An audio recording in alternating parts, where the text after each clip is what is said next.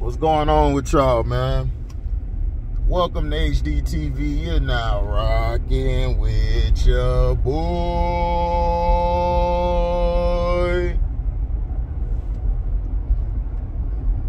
Now,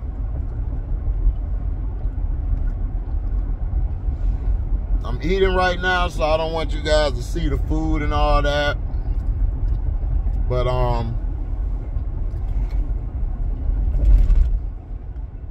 hope all is well out here with all of you guys.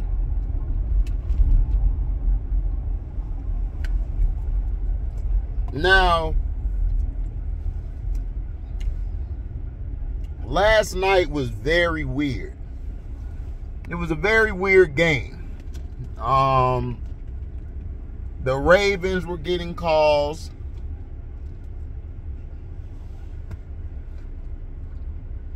That bailed them out a few times. The Bengals got some calls, but the Bengals, like I said, are being exposed. I told you guys, they're not making the playoffs this year. Because the Steelers, Ravens, well, the Browns, I had them winning it, but Deshaun's gone for the year, so they could still make the playoffs. I think their team is better than the Bengals right now. Jamar Chase is unhappy because he feels like he's open every play when he's not. The ball, that flag that was thrown on the play with Zay Flowers, that wasn't an interference. That should not have been called. That was a bailout call.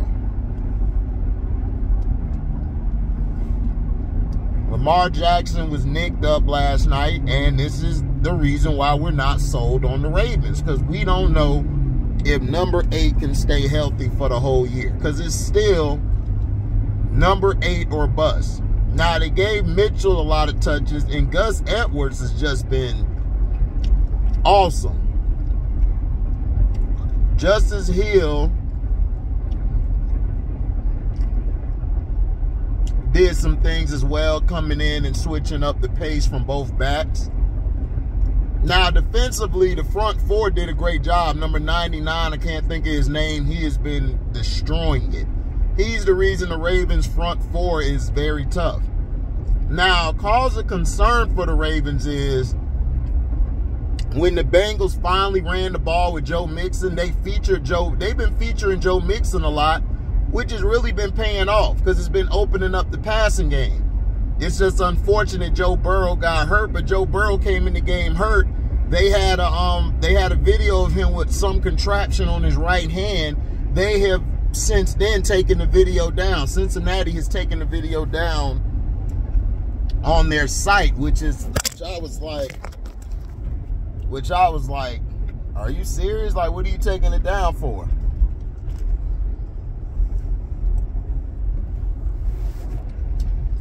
Why are we taking it down? Because I believe Joe Burrow, he messed his hand up against the Houston Texans last week.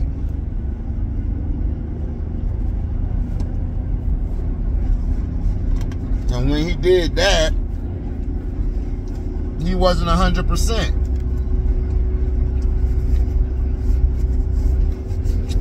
But I don't hear Brady Quinn. I don't hear LeVar Arrington. I don't hear Rob Parker or none of them bums calling Joe Burrow a rich baby or wealthy baby, whatever you call it. All you hear is concerned about is Joe Burrow okay, when Deshaun Watson has been going through far worse with criticism and, of course, injury. But like I told you guys, as long as you're white, everything's right.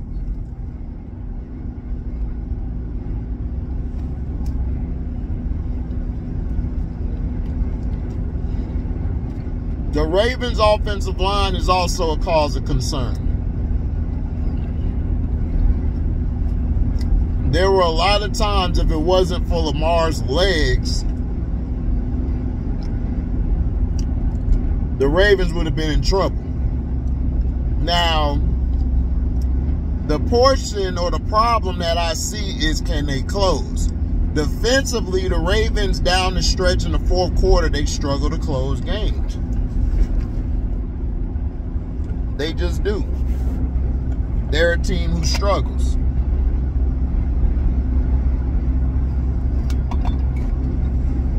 They're a team that struggles. They're a team who you try to root for, but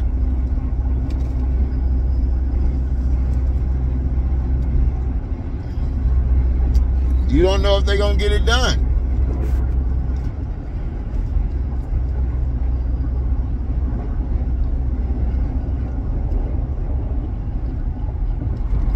You don't know if they're going to get it done. Now, the Bengals, their backup quarterback's not bad. He'll be okay until they can get Joe back, but we don't even know if Joe's going to play. You know, they might sit Joe down for the next 2 weeks.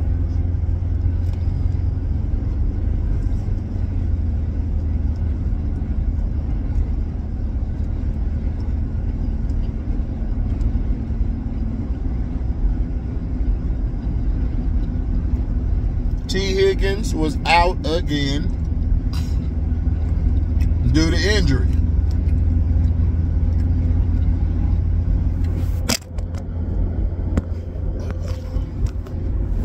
Sorry about that, guys. Now, the Ravens, do I think they can win the division? We don't know. The Ravens don't match up well against the Steelers. The Steelers have gave them problems all the time. Now, the Ravens are going to have a tough schedule after this bye week. After the week after next, they got a bye week.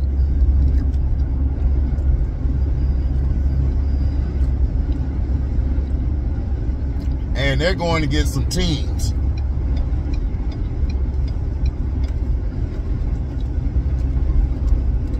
They got San Fran and they got somebody else. That's tough. So we're going to see how mentally they can do it. Like I said, if the Ravens know how to close, they'll win the Super Bowl. I'm dead serious.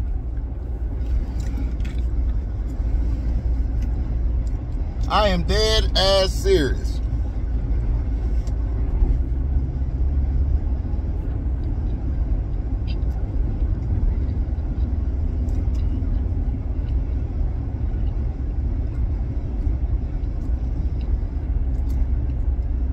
Lamar Jackson, out of 70 to 75 scoring plays, Lamar Jackson has been the main reason the Ravens score. He's their offense. Odell Beckham got hurt a little bit, nicked up, but he's starting to come alive at the right time. And this is what I was trying to tell people. The difference between him and Baker Mayfield is that he gets Odell the ball. He gives him the ball. Sometimes he'll force feed him because he doesn't want to lose Odell mentally.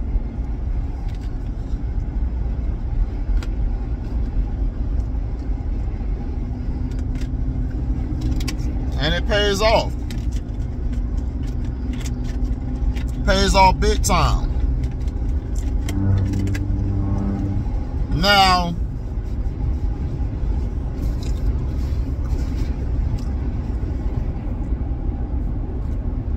Now, what are we going to do now?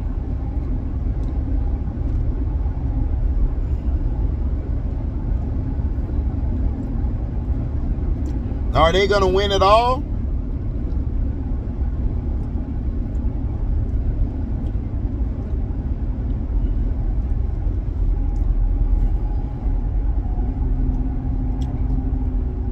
Can they clean up some of that mess? I think they can. Rashad Bateman has been playing well. He's been healthy. Man, he's been balling this year. He's stepping up to be a top receiver.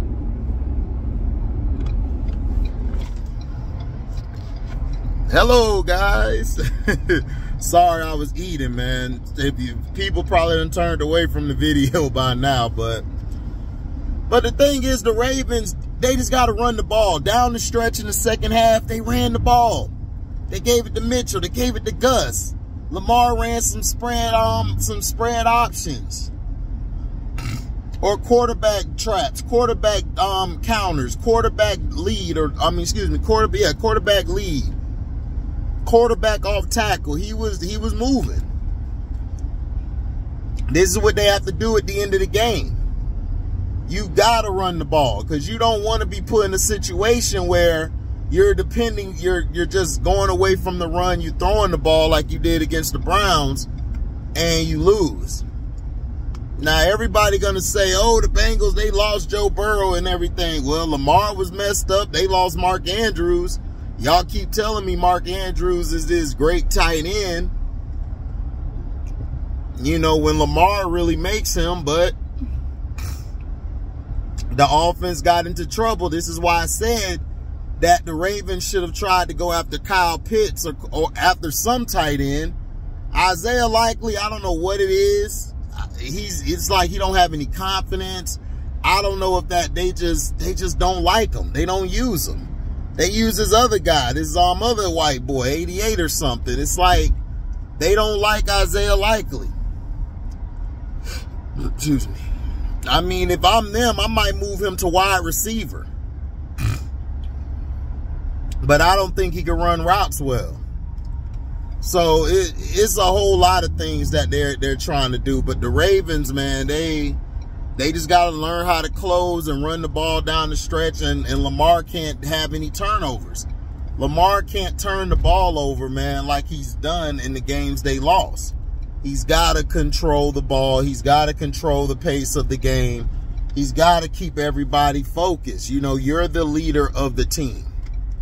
That's period. You're the leader of the team. You're the quarterback.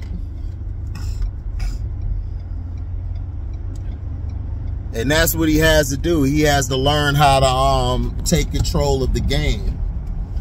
You know, and he's got to learn how to get command of the huddle. Not demand, but command of the huddle. And he's done a phenomenal job this year. To me, he's been probably the best player so far. Him, Tyreek, A.J. Brown has been on point. He just cries a lot, so that's going to mess his case up because he's always crying. You know, the voters worry about antics more than substance when they're judging some of these guys. I mean, that's all I'm saying. Kyle Hamilton for the Ravens is coming into his own. Roquan and Patrick Queen, they might lose Patrick Queen at the end of the year, but Roquan continues to show, man, that he might be the best middle linebacker in the game. Like, the guy's a true middle linebacker.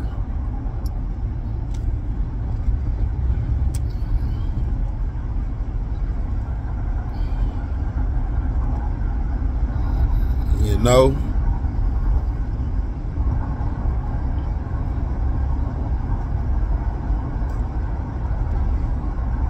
So we just got to keep looking. Now, do I think the Ravens are the top team in the AFC?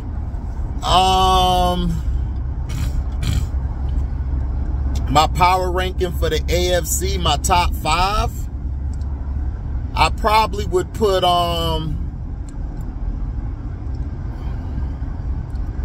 probably would go in the AFC. Probably would go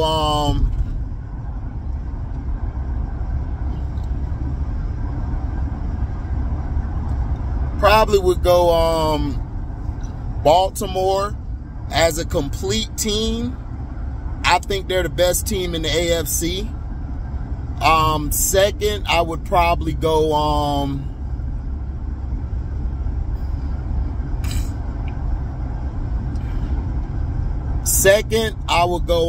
the Kansas City Chiefs, because their defense has been underrated. I think they might have one of the top defenses in the AFC, if not the league. They're very underrated. McDuffie's a dog. They got guys, Snead is a dog. I love Snead. Snead is physical. And then I probably would go Miami. Yeah, I would go Miami. Miami is, to me, more offensive driven. They're like I said, they're the Miami Suns. Or you could call them the Phoenix Dolphins. You know, I call them the Phoenix Dolphins. Others call them Miami Suns. So we just call them the Miami Suns. That's all they are. You know, fast-paced offense. If you shut it down, you in trouble. The fourth team I probably would say is I would give it to the Steelers, because the Steelers are grit and grind. They're a grit and grind team. Like, they'll fight you. They don't care. They will fight you till the end. Like, they've been outgained in everything. Outgained, you know, and all of that, in yards and all of that stuff, per play, everything. And they continue winning the game because they find a way. That's why I told y'all Mike Tomlin is a great coach. You know, Hayden Trey don't think so, but I'm like, dog, he's a great coach. He's gotten them to 2 Super Bowls. Won one, lost one, and he only lost one because offensive coordinator thought it was smart to put the game in Ben's hands. As you saw, Rashard Mendenhall explain to y'all how they got to the Super Bowl, which was running the goddamn ball. Now, the 5th best team, I'll say the Jaguars, because the Jaguars, when they're on point and they play like they're supposed to play, they're tough to beat. They'll beat you. So that's my top 5, is the Ravens, Chiefs, Dolphins, Steelers, and the Jags.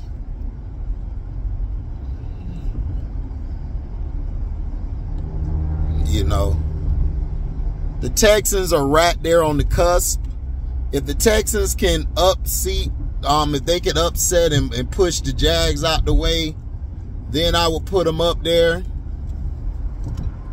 But I still think the Jags are slightly better, because for some reason the Jags, they have a game where they just don't play well at all. Then they come back and just hit on all cylinders.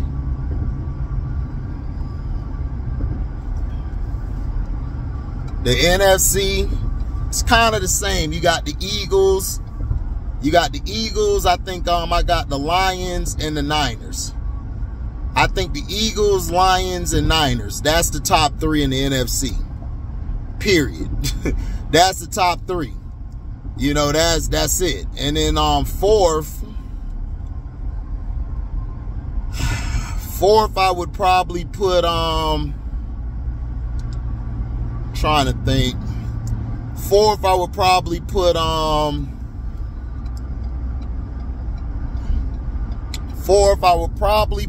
the Vikings.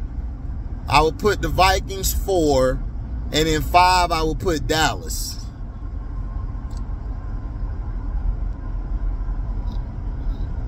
I will put Dallas. Well, hold on. Would I put them 5? Would I put the Vikings 4? The Vikings still got a long way. So I'll go Dallas 4, and then I go to Seahawks 5. Vikings are right there, though. The Vikings got to keep continuously winning. But right now, I got Eagles, Lions, Niners, Cowboys, and Seahawks. That's the top 5 power rankings of the NFC. So we'll see, man. It's going to be tough. People aren't going to agree with my shit. I don't care. It's like whatever.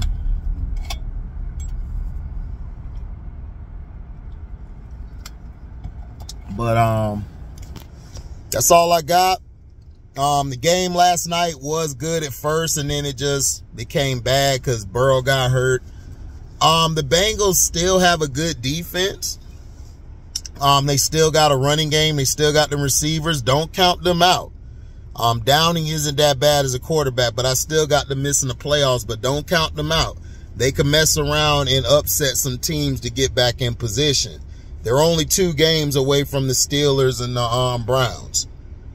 If the Browns lose this Sunday to the Steelers, then they'll be on 1 loss ahead of the Bengals. But I think it might be just 2 teams now because Deshaun hurt, but we'll see. But don't count them out. The Ravens, they got to keep proving to me. If the Ravens can close and they can stay somewhat healthy, now they're not going to be all the way healthy because it's football. It's near the end of the season. But if Lamar can get through the regular season, get to the playoffs, and they can minimize their turnovers and they can actually close the game, play on both sides, the Ravens will win. Like I said, the Ravens could win it all. But thank you for listening. Make sure you like, comment, subscribe, share this. Hit the notification bell to select all to receive upcoming notifications. And if you guys do love what you hear, you can donate to the page by going to my description box, hitting that link to the Cash App to donate whatever your heart's desire. You also can find me on Zelle. You could type a number in the description box. There's a number by Zelle. Put that into the search engine and you'll find my account where you could donate. You guys can also super chat me when we go live or premiere video. This video was pre-recorded, so this is going to basically be a premiere, a video that's premiering instead of live. And also make sure you guys super thanks. Now after the video's done, let's say you come late after you watch the video, you could do a super thanks. So again, thank y'all for y'all love and blessings and support. We are out. Deezy.